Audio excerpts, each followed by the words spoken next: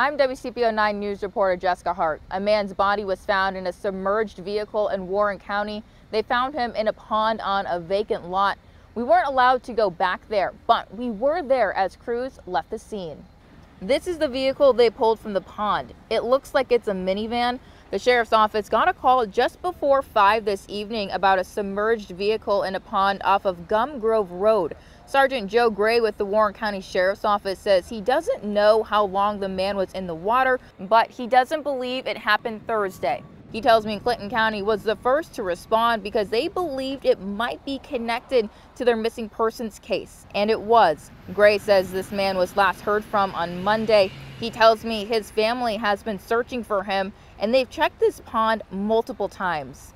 Gray says the man they found was known to frequent this area. He believes there is a connection between the man they pulled from the water and the property owner of the vacant lot.